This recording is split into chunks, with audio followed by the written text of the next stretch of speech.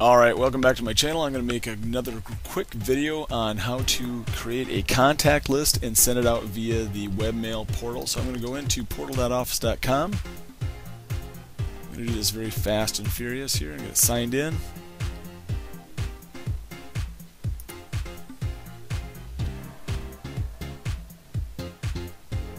And here we get into mail.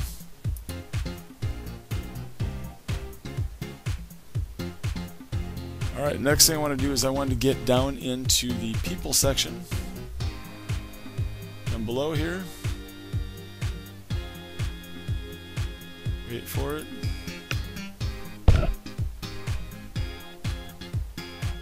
And once I get in here, I want to create a new contact list. This is for, you don't want a group, you want a contact list. Group is more for I don't want to say social media, but it's more for networking within teams that you would use for Microsoft. So for this, you want a contact list. So as I call this, it could be anything. It could be 2017 parents, let's say your teachers, say you've got to send out stuff to students, whatever.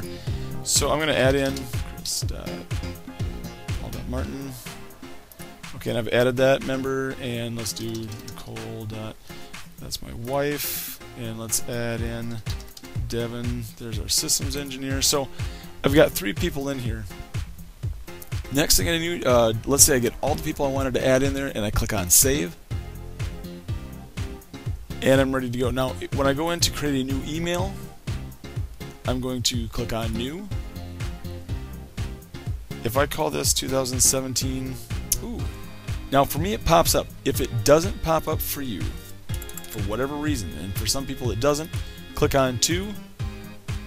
I would search in here for 2017, and it looks like I've done this before a couple times, so that's what you do. Then you would click on that, or you would hit the plus sign.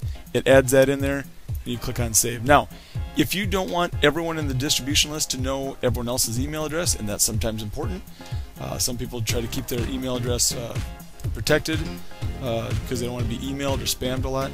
So you can click on the BCC and do the exact same thing as you would put in this contact list that you just created. Get that one out of there. And when you send it, everyone's going to get that in the list. No one else is just going to know who got it. So thanks much for watching, and have a great rest of the day.